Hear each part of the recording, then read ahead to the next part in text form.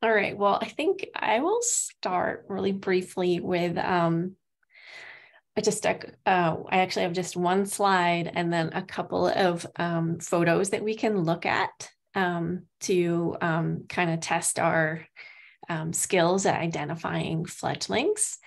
So let me just share my screen.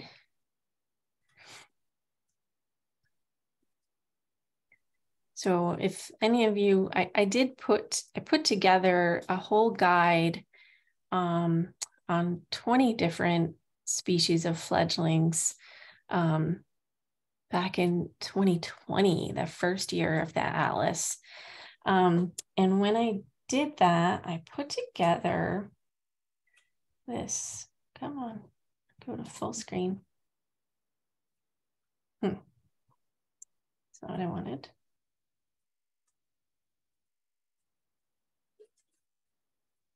Interesting. It's not happened before. Huh.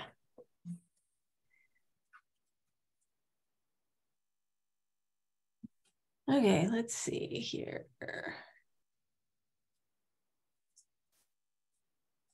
Let's try this.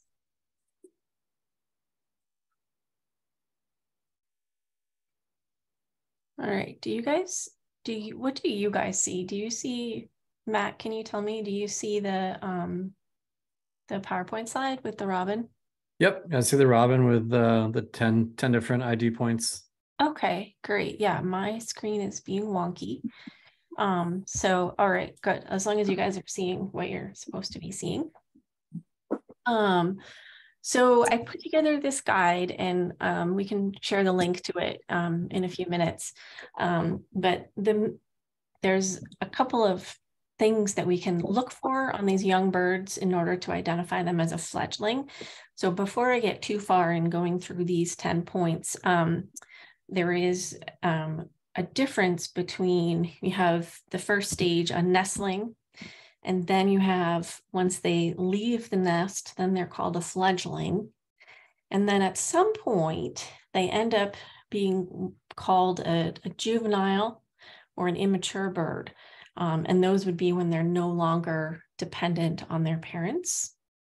And that's when they get there. So they're older and they're still called juveniles in the first year. And then if it's a bird that takes like a bald eagle, it takes like 4 or 5 years in order to mature, then they're called an immature in that in-between time.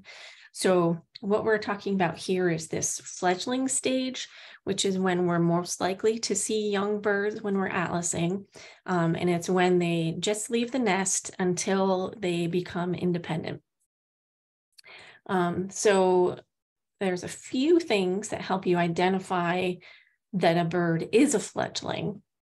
That's different than identifying what the fledgling is, right? So that's a whole nother step that we can talk about in a minute.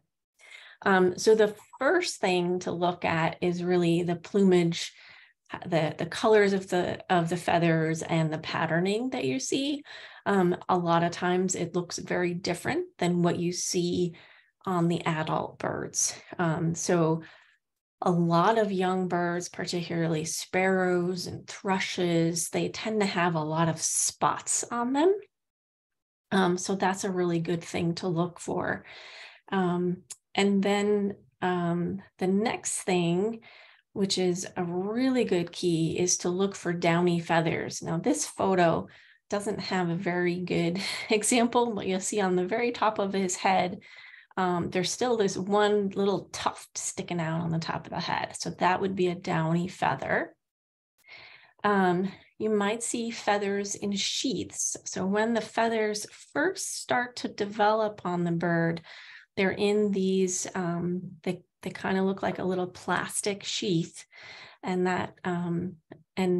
that's only found on new feathers. So it also happens when birds are molting, or if they get injured and need to replace a feather, they'll end up with feathers in sheaths, but that can also be a sign that it's a young bird. And then you have buffy tips or edging. So you can see the middle of these feathers up on the nape of this robin have this nice pale buffy color right in the middle. And if you think about an adult robin, they're like solid brown. So that's not something that you would see on an adult.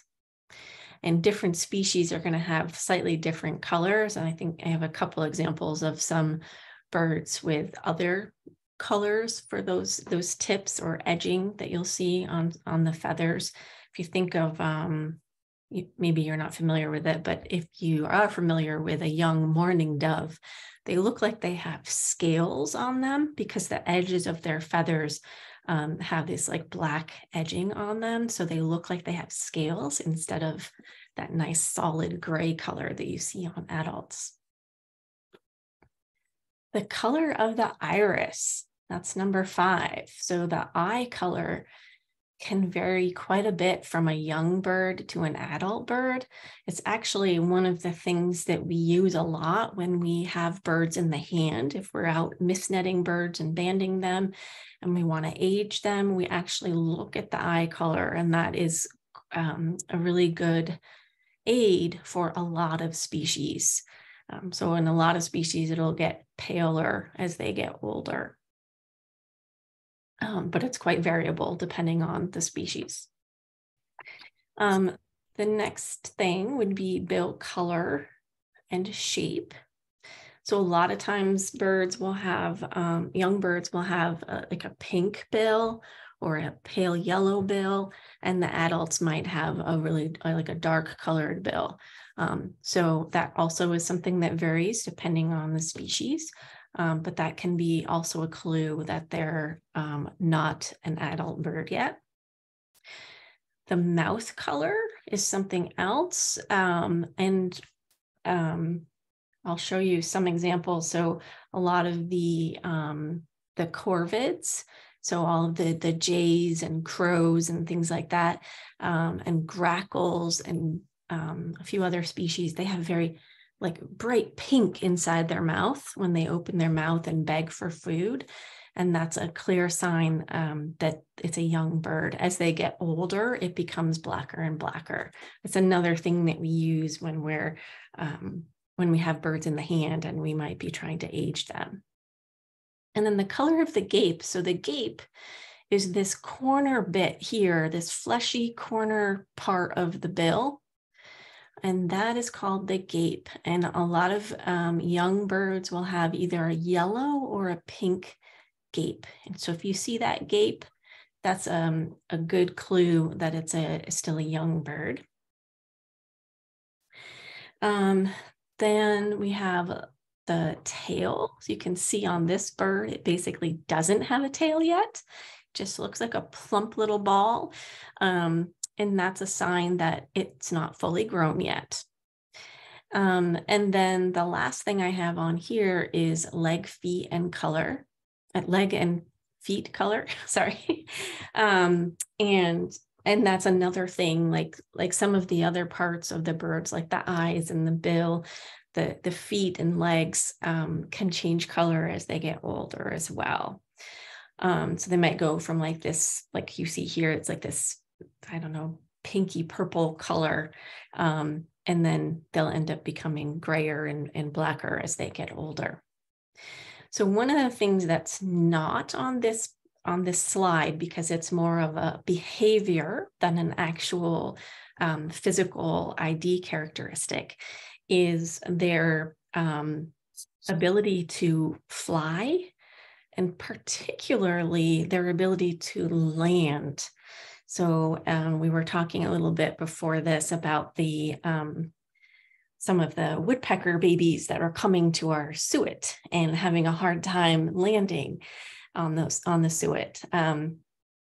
And that's a clear sign that it's a young bird and hasn't quite figured out how to be really good at flying or landing.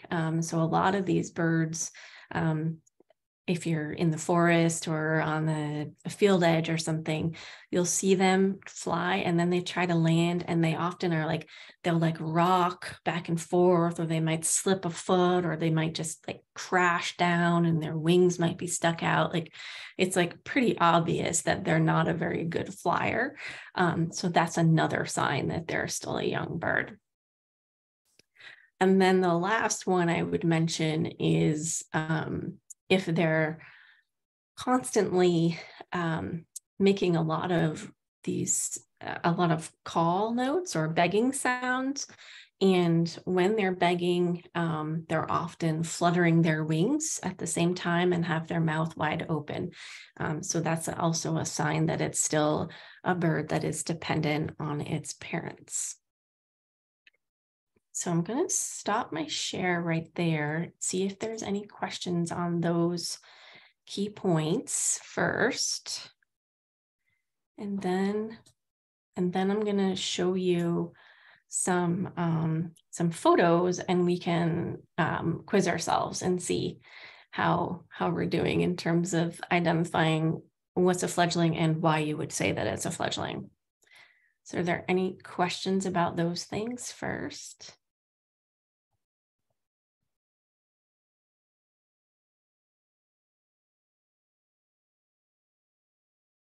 No?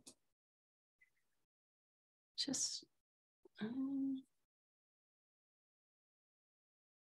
gonna try to fix my displays here.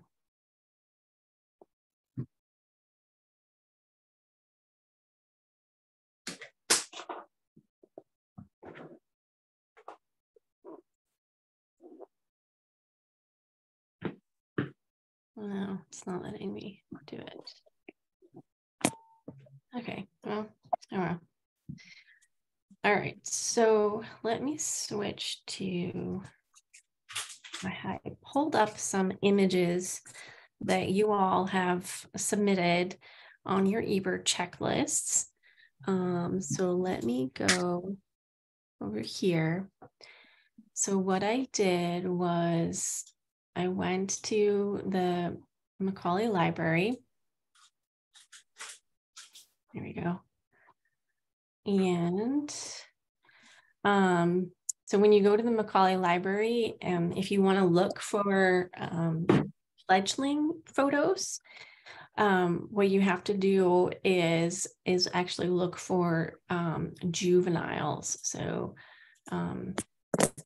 here on the left, we can go to select juvenile, and that's the closest thing that they have as a tag for the media.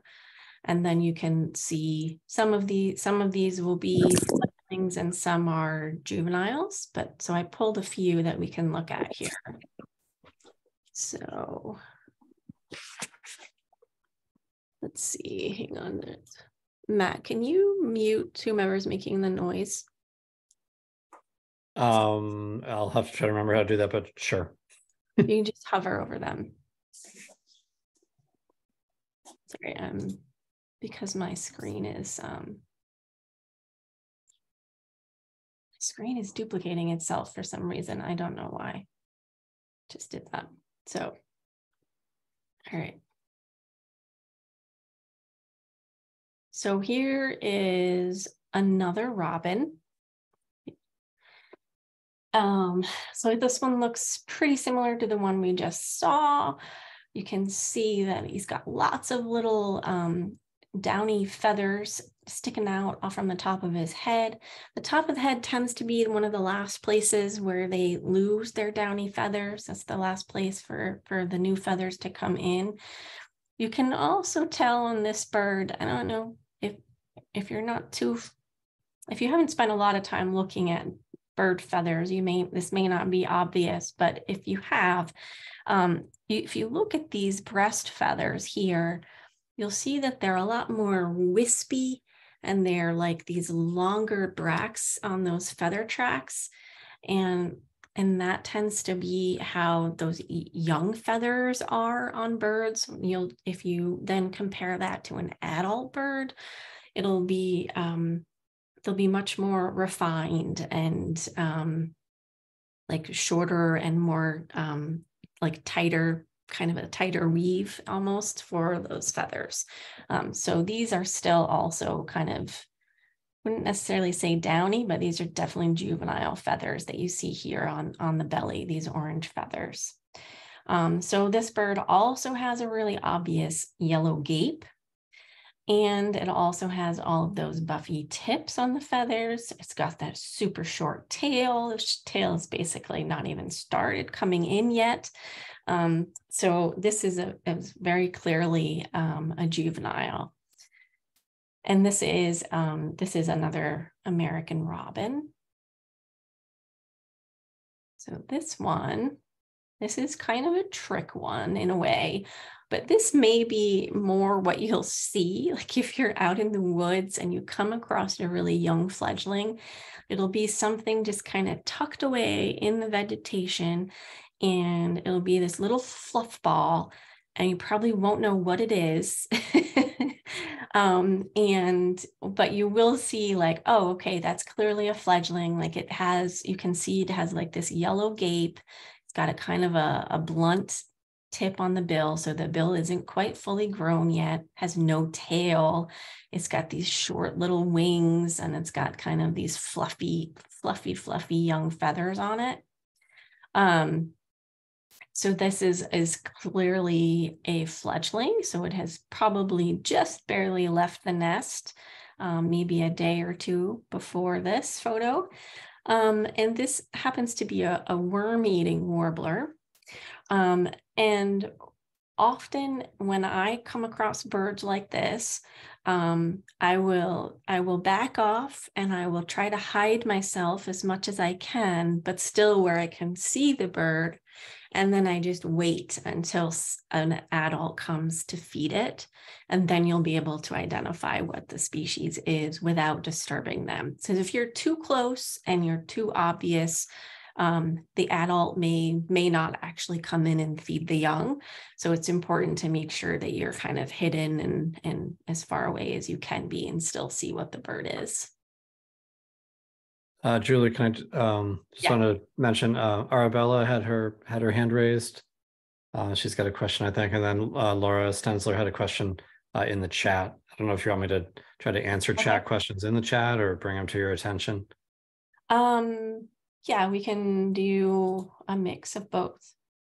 Okay. So yeah, this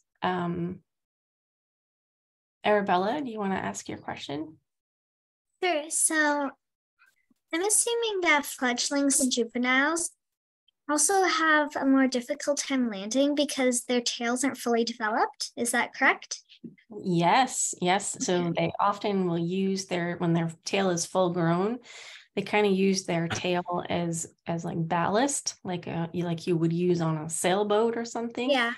And so yeah, when they don't have that, they're kind of front heavy and they have a hard time like correcting their weight a little bit. So yeah, Thank for you. sure. Yeah. Looks like so Laura had a question about the difference between newly fledged young and feeding young. If an adult is feeding a fledgling, is that feeding young or newly fledged young? I believe feeding young is the higher code. So either one is correct. Either code is correct and fine. But generally what we want or what we ask you to do is to use the what we call in Atlas lingo as the highest code. And so if you're using the mobile app, it would be the one that's farthest down the list as you go from top left to bottom right. So it would be the farthest one down that list that applies to your situation. Yep. In this case, it is both FL, recently fledged young, and FY, feeding young. Those are both confirmed codes, but FY is slightly higher on the list. Yeah.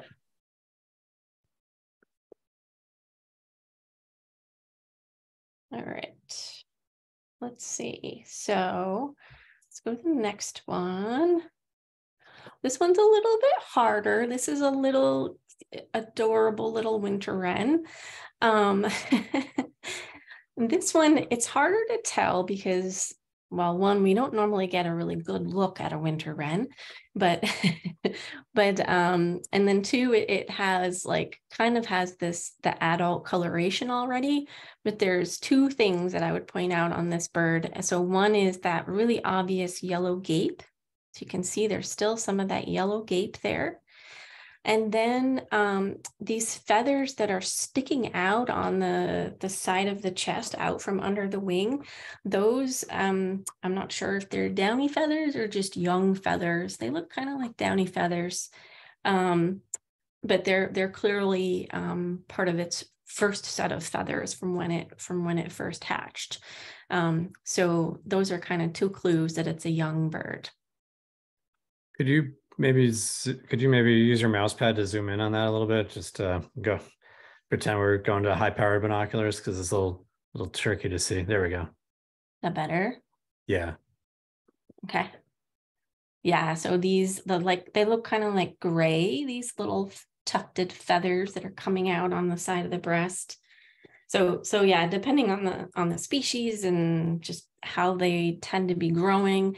Oftentimes it's the top of the head that has the last downy feathers, but sometimes it will be there right under the wings on the side of the breast. That's kind of the other spot where they tend to retain those young feathers, at the last few downy feathers.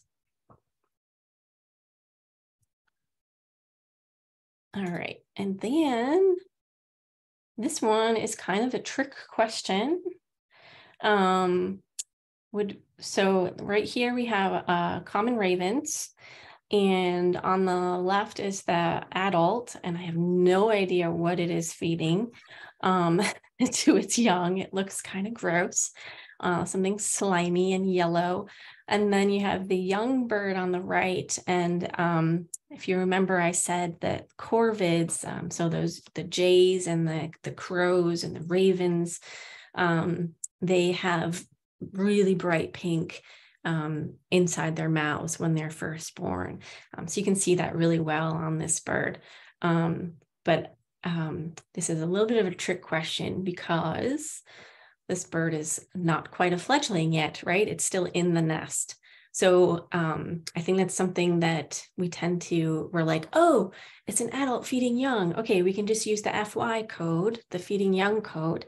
But if they're feeding young in the nest, then nest with young is actually the higher code. So we would use nest with young in this case.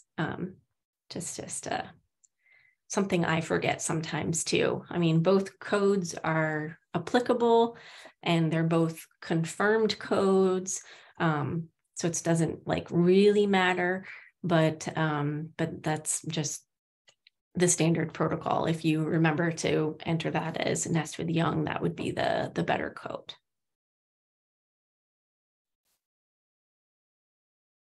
All right, and this one is a red-winged blackbird. So this one, we can still see some of the downy feathers on the head. You can see the bill is really pink, which they tend to have black bills or like dark brown bills when they're adults. It doesn't have all the feathers around its eye yet. And it also has a lot of those buffy edges that young birds tend to have. So it has all of those that pale orangey, I don't know what color you would call it, orangey buff color on the edge of the feathers, all on the back of the neck and the wings. So that's another sign that this is a young bird. All right, I only have a couple more. House finches. You can't really see the young bird very well, but you can really clearly see a couple of these tufts still left on the head.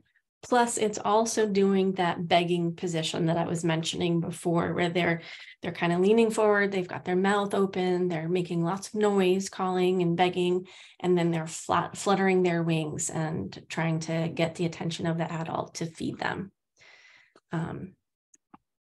they're ones that I don't know, they're really funny because I feel like they're always these little devils running around because they end up with these little tufts on either side of the top of their head for quite a while after they fledge. So they're kind of, I don't know, little funny little guys. All right, so this is a little different. Here we have a woodpecker. So one of the first things to notice on this is a yellow-bellied sapsucker baby. It still has like a tiny bit of an orange gape here. You can see that the coloration overall is very different from an adult bird. It still has like that big white patch in the wing, but if you look at like the head has all this spotting, the chest has all this spotting. And then lastly, if you look, the tail is still really short. And I'm trying to decide if I think the wings also look a little short to me. Not sure on that, but yeah, so it still is quite a young bird and is probably still being fed by the parents. Let's see. So this is an interesting situation. In the previous atlases in New York, there was a separate code for what we call precocial species. So those are birds where the young hatch and they're pretty much ready to go. They can go and feed themselves. They can swim. They can walk. They could run. They just need the adults to basically keep them safe and show them where they can find food to eat. But in this breeding bird atlas, we don't have that separate code for those precocial species. So as soon as things like ducks and geese and swans and what else, terns and killdeers and lots of our shorebirds, as soon as they leave the nest site, they're considered a fledgling. And that may be within a day of them hatching. So we still would use fledgling for that. This is actually a mix of species, if you can't tell. We've got some hooded merganser babies and then some mallard or wood duck. I always screw them up. All right, and then one last one. This is also maybe a bit of a trick question, but this is a young starling. So here, young starlings look very different from adults. They're this just overall slaty gray color. They have none of the spotting or anything that the adults have. This one, to me, looks like he could kind of go either way. He may still be a fledgling. It's hard to say if it still has a bit of a pink gape. I would have to see the bill when it was closed. For the most part, it looks like it could probably fly pretty well. And it really it looks to me like it can probably feed itself too. So this one I would probably, is right on the cusp, and I would want to watch the behavior of the bird a little bit in order to know, to get a better sense, is this still a dependent young, or is it able to fend for itself? So sometimes it is a little bit of a judgment call. And when that happens, you just use your best guess at what you think, your best judgment, what you think, whether it's still a fledgling or not. And then the last thing, so that's the last of those. And then I just wanted to share this link with everyone so that you can go to okay, I'm going to stop the share and put in the chat so you can, thanks Stacy. So in the chat, I put the link to the the actual fledgling guide that I put together. So if you want to look at those 20 species examples in that whole presentation, please go ahead and do that. For each of those species, I've got an example photo, and then I also have tips for each of those species explaining how you would identify a fledgling from a juvenile.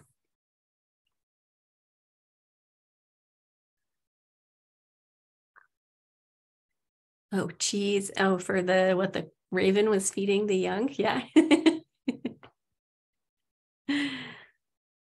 Awesome. Well, that's all I had. I don't know. So there are a few regional coordinators on the call. And I would love to hear from you briefly if you have anything to add to what I said, or if you just want to like give a shout out and just say your name and let people know who you are. So Matt, do you want to go first? Sure. You caught me looking at those adorable fledglings. If you haven't checked out Julie's guide, or if it's been a while, check it out, because just they're just so cute. The Eastern Phoebe is so cute. So I'm Matt Medler. I live in Ithaca. I am helping coordinate the eastern part of northern New York, and then also helping out a little bit here in central New York, in the Ithaca area, trying to encourage people to go west to Steuben and Yates County and places like that need some love. Thanks, Matt. Matt's also helping me manage questions tonight too. Tom, I see you're on. Do you want to say hello?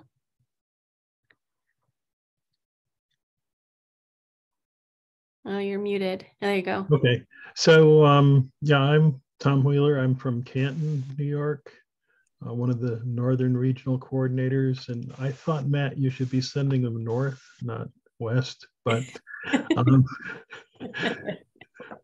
and I had an interesting thing the other day. I had vultures sitting quietly on the road, and very shiny feathers, looked very fresh, and I kept wondering if they were fledglings waiting for a meal or something. But they were very quiet, and they weren't flying very well either. So I wonder, I assume they were turkey vultures. Oh yes, turkey vulture. Yeah, up in your area.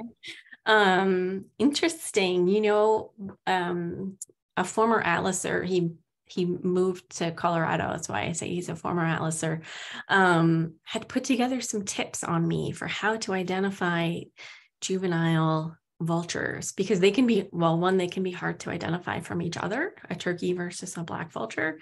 And he was down in the southern part of the state, but yeah, I should pull that out, because I don't really know what to look for a young vulture myself, honestly. If I didn't see them like in a barn or something, I wouldn't really know how anyone else knows. Other than that, I'm just Thai, so been working hard. Thanks, Tom. Sue, I see you're on tonight. Yeah, hi, I'm Sue Barth, regional coordinator for part of Western New York, and I live in Erie County. We've got a lot of fledglings around here coming to our feeders, little baby finches, purple finches, and house finches. A lot of fun. Awesome, nice. Let's see, did I miss anyone? Let me just go through. In the meantime, Tom, do you want to announce the Big Atlas Weekend event for Jefferson County? Only if it's actually in Jefferson County, but right on the border with St. Lawrence. And it's going to be at the Indian Lakes Reserves, which is a land group. or Pardon? Is it a conservancy, land It's a conservancy? land conservancy. They have In River trails, Lakes. and they've acquired some pretty nice parcels. The block where many of them are located is not well surveyed right now, and Jeff Bolsinger is hoping that we can finish it off in a day.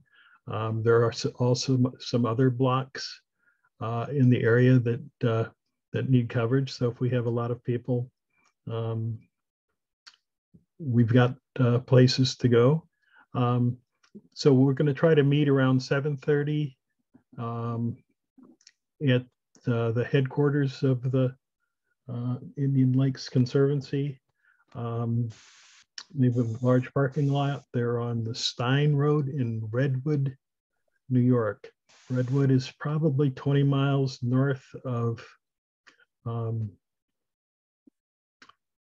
Watertown on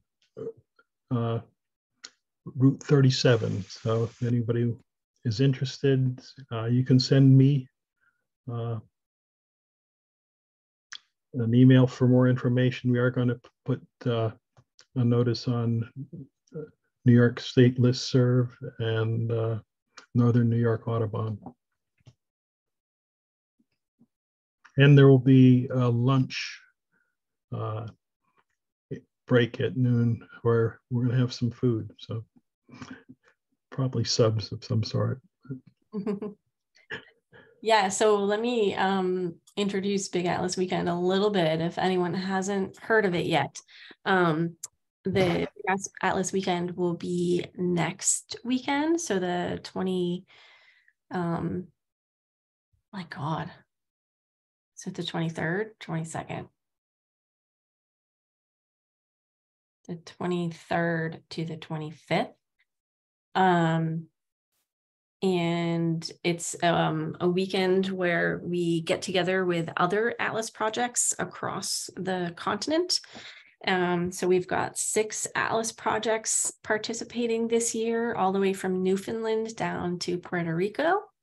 And it's just basically an awareness kind of weekend where we just try to get people outside in the summer months, aware of these Atlas projects, aware of, what these birds are actually doing during the summer months, which is amazing stuff, and raising young and just surviving through the summers.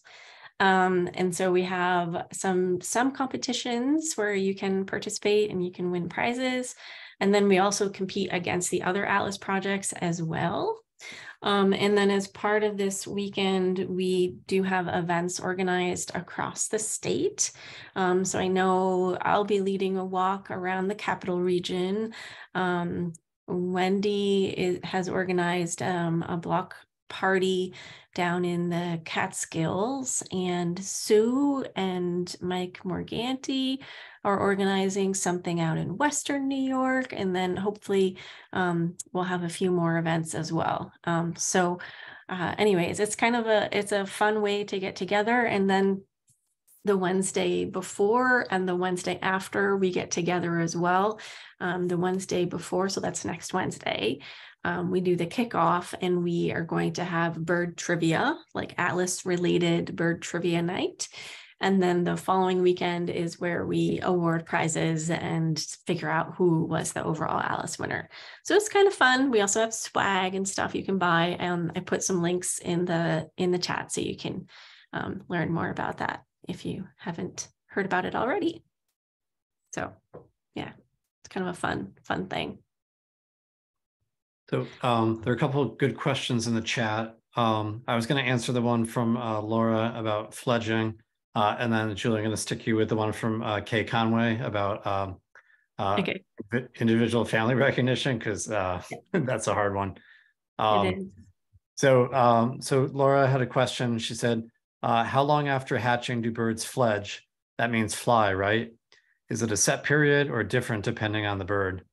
So the first thing is, so the definition of the term fledge, I pulled up the Cornell Guide to So biology, just to make sure I have the right definition.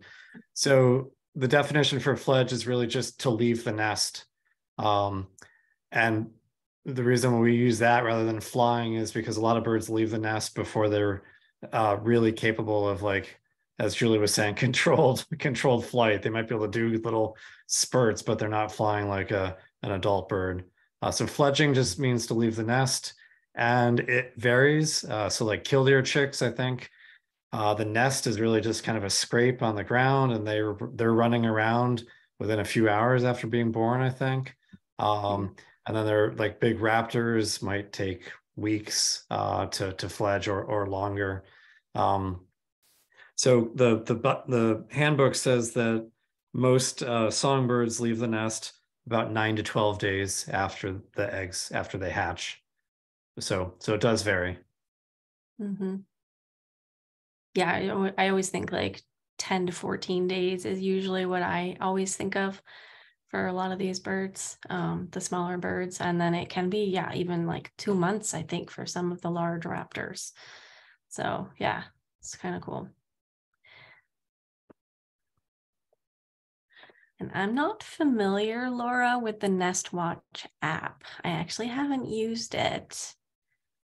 But hopefully that definition of that when they leave the nest will help. And I wanted to add to that too, that a lot of times they're like, so the first time that a bird leaves the nest, a lot of times they still can't really fly.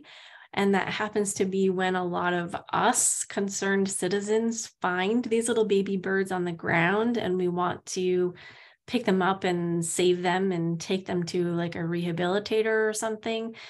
And a lot of times they actually don't need to be taken to a rehabilitator because their parents still know where they are. They can find them based on their calling, the sounds that they're making, and they're still going to be coming and feeding them. It's like there's like a couple of days after they leave their nest where they're still like hopping around on the ground and not able to fly, and that's just a normal part of their development. The only caveat to that is if you know that there are a lot of predators around that could come and eat those baby birds, then you may want to pick them up and put them high up in a tree where they're not going to get, or in a bush where they're not going to get as easily attacked by, say, like a feral cat or a fox or something like that. So, yeah. And then I kind of alluded to Conway's question, how do birds recognize their own young when other families are present? They do. A lot of birds, I mean, it's kind of like humans, like we tend to recognize individual voices, even though we all sound, like the frequency within which we're speaking is a very narrow frequency range. We still can identify individual voices, right? So they can also identify individual voices, and they've done these, cool things where you go into like a seabird colony and they're just jam-packed. You have birds like one right next to the other, next to the other, next to the other, and they're just all packed in. And the adults still can fly in, and they key in on the sound of their young, and they'll come in and go right to their young and feed them. So they're cueing in on their sound for most species. It's really remarkable when you think of the noise in some of these large colonies, how they can hear that one bird that's theirs. And they all sound the same to us, but yeah.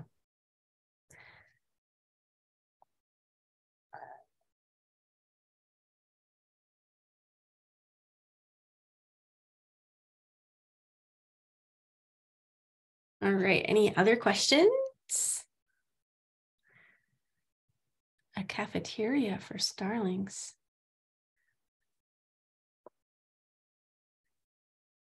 What does that mean? Wait, you have to explain now.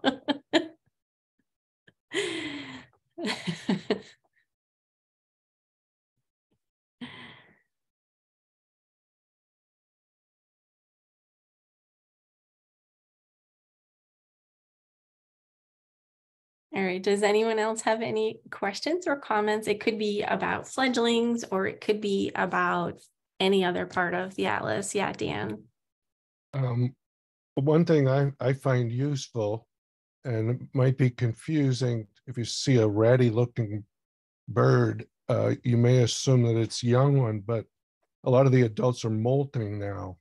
And that's also a good key to me. Oh, so this raven flies over and it looks like it's missing a whole bunch of feathers. Oh, that's an adult. Where's it going? Is it going, so there's that to be aware of. And like, and whole nesters now, the adults, a lot of them look really dirty. And so if you see one come to a feeder with a very clean, the young ones look really spiffy, while the parents look like parents, like they're Exactly. all worn, they look like they're about at the end of their job, and like first-time parents. So you can see these little family groups, particularly like black-capped chickadees, the parents will look just terrible, all the feathers worn, and the little ones are just spiffy and energetic and all of that. I mean, it's an interesting thing. I got a great point. Photo of a female red-winged blackbird carrying food, and I really didn't notice it until I saw the photo, but her tail feathers are just a mess. They're all worn from a lot of flying, a lot of moving around. And so I find that a nice way to find family units and then make some of those, okay, this is a recently fledged bird here. And yeah, so something to tune in on a little bit. Yeah, that's great. Yeah, Jean. Oh, hang on, you're muted again. Hang on.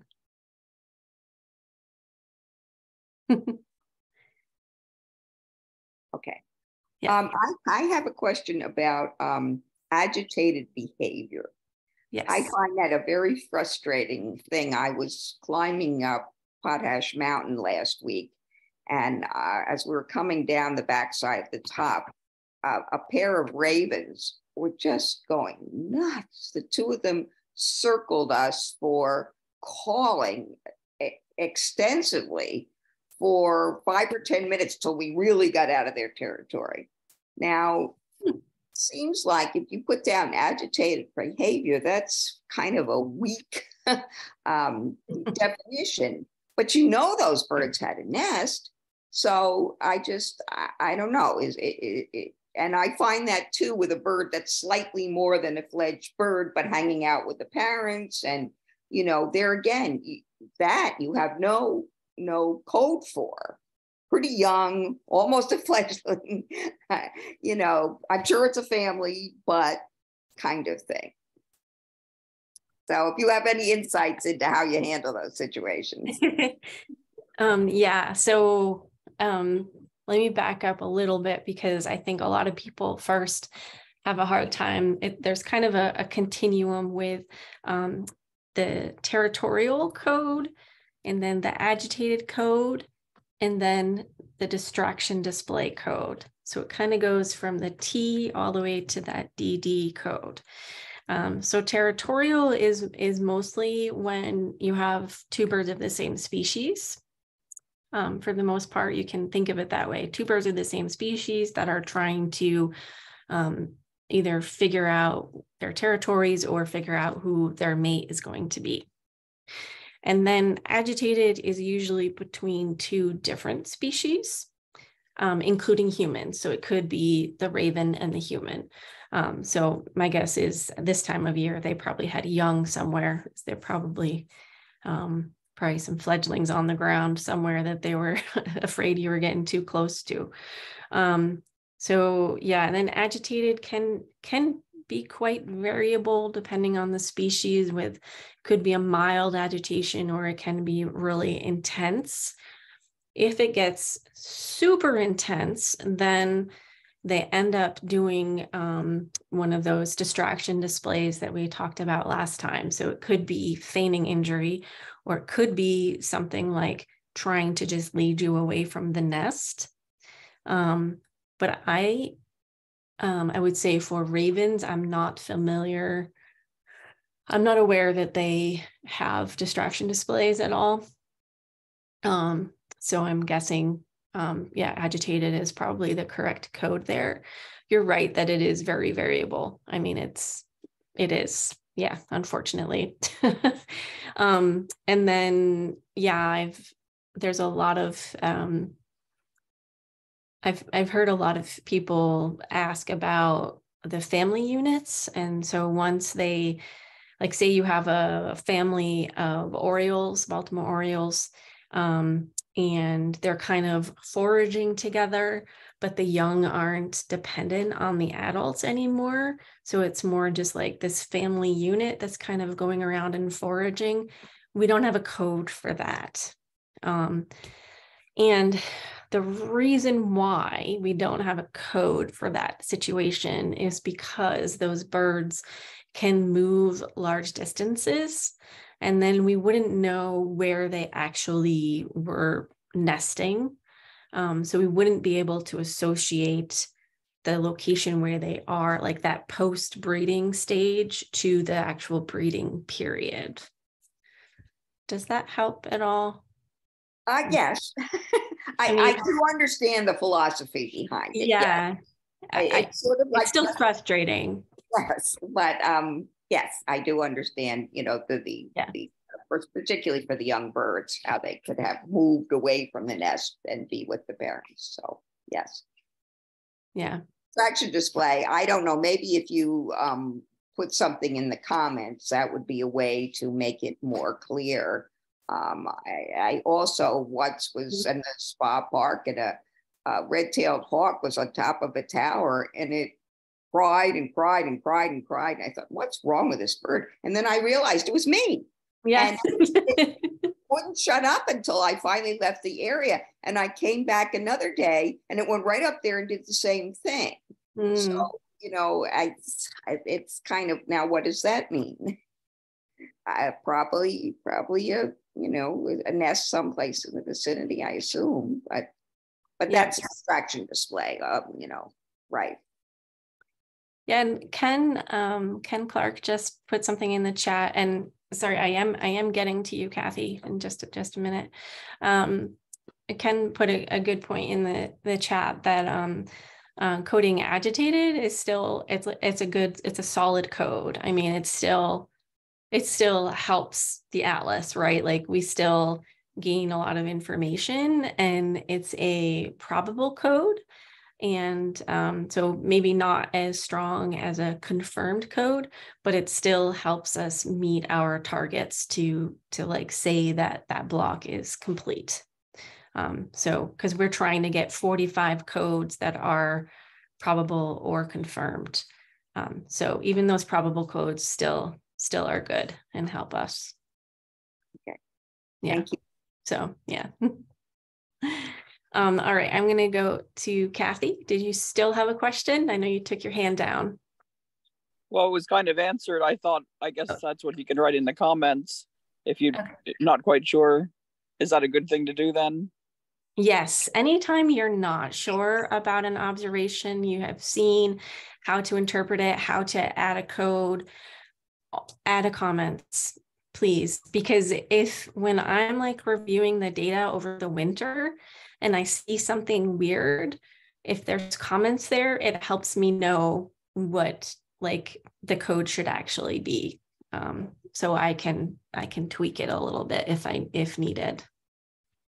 Yeah, so that's exactly what you should be doing. Yeah. Let's see. Wow. Estelle says in the comments that she's been dive bombed by red-winged blackbirds so much that it was brushing against your head. I'm glad it wasn't actually hitting your head, because I've definitely had that happen. I've been let's see, tree swallows, terns, goshawk almost hit my head. Like, it definitely happens. So you're lucky it didn't actually hit your head, because they can draw blood. Even though they're small birds, they can draw blood from the top of your head.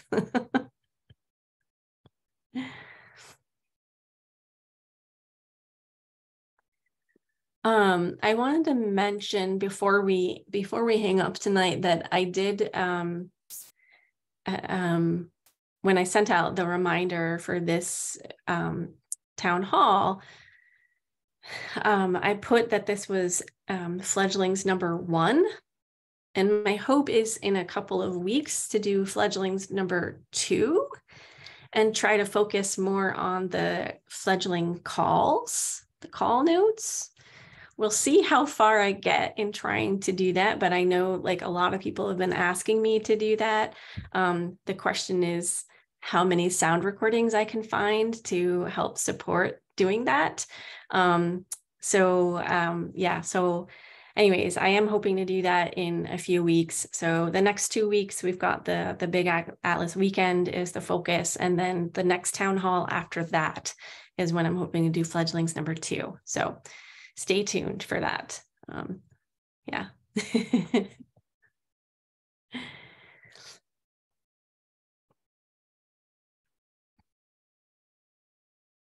When they finally shut up, they are juveniles. Nice. Starling babies are really obnoxious. All right. Well, thanks everyone. As always, you can reach us on Facebook or on by email or Instagram, all that stuff. I will put this recording up on YouTube as soon as I get a chance. The previous town halls are all on YouTube. So if you missed one, you can go there. And I hope everyone is having fun, because there's so many babies and birds carrying food right now. It's kind of a fun time to be out there. So take care, everyone. We'll see you soon. Thank you. Thanks. Thanks. Bye. Hi. Bye. Sorry I was late. No worries. Talking with Jeff. Good.